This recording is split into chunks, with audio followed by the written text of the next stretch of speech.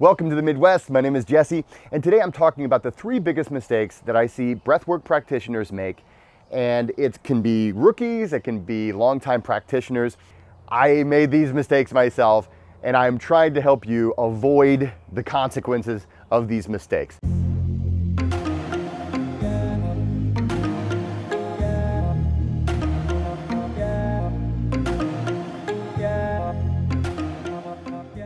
First, and I would say possibly the biggest mistake that I see people make is that they are collectors of techniques as opposed to learners of themselves and of what breath actually is and how it works.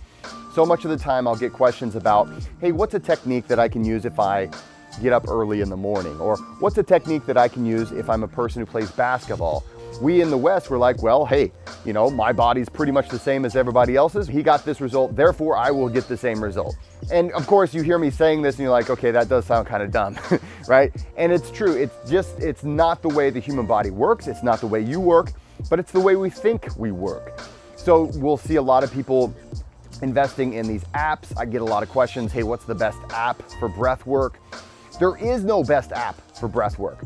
There's a lot of great apps out there and all this stuff, but all they do is guide you through techniques. And if all you're doing is techniques, first of all, you might see some results, but it's kind of like owning a car and you only know how to get into first gear and you don't really know how the thing works, right? You might see some results, you might see some progress, but you're not going to see the kind of progress that comes when you fully start to understand yourself, your own individual physiology and psychology, and how breathwork actually works.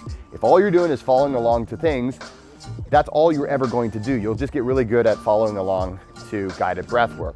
The second big one that I see is that people just are trying to get high all the time. And I'm not going to sit here and say it's not a good thing to feel good. I love feeling good. I do practice multiple techniques that feel amazing and you get high and it's wonderful. So I'm not saying that that in itself is bad, but I see so many people who practice breath work and all they're doing is getting high. And what I'll see is this actually produces a worse breather than before they were practicing. And so many of them, they can't believe this. And again, I work with a lot of people and a lot of clients that come to me have been practicing superventilation techniques, holotropic breathwork, Wim Hof method breathwork, different shamanic techniques that are awesome. And you're not gonna find anyone more into those things than I am. But the thing is, those shouldn't be your first and only breath work. That should not be the only thing you do.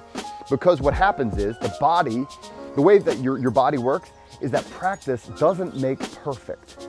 Practice makes permanent.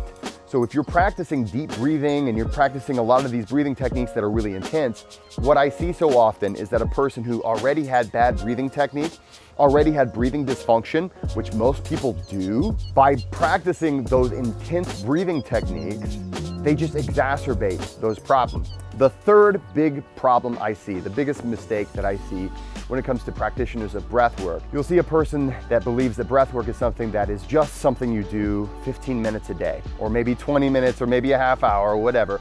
But breathwork, you know, the fallacy is the thing that I do once a day. I sit there and I do this breathing technique or whatever, and that is all it is.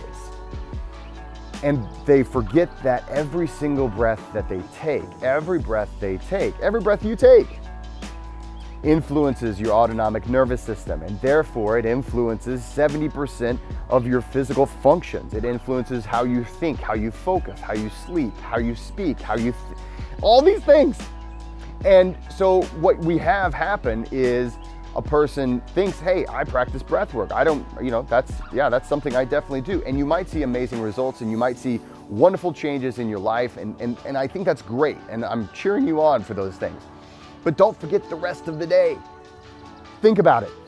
And if you want to learn how to use your breath, really how breath work works, how to learn about how your own physiology works, how to learn whether or not that technique that you heard about that helps with this or that is doing that thing for you, check out my links below. Check out my 6-week breath mastery course, my book. It's specifically my 6-week breath mastery course, because we do experimentation. We do a lot of experiments on our physiology with regards to breath work.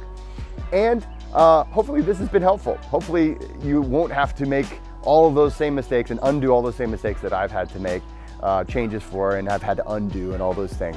So I hope this has been helpful. Please like and subscribe, and don't forget to go out there and be kind to one another.